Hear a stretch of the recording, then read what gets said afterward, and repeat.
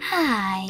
In front of me is TECNO Camon 18 Premier, and today I would like to show you how you can check a password added to Google Passwords Manager.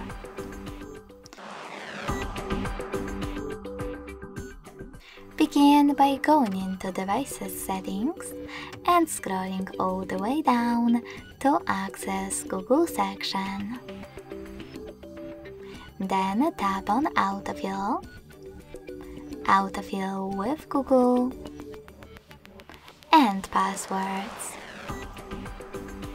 Lastly, just tap on one of your added ones that you wish to check, in my case my Instagram one.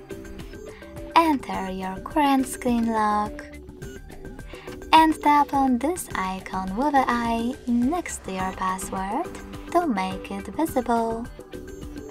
Thanks so much for watching. If you enjoyed this video, don't forget to leave a like, comment and subscribe. Bye!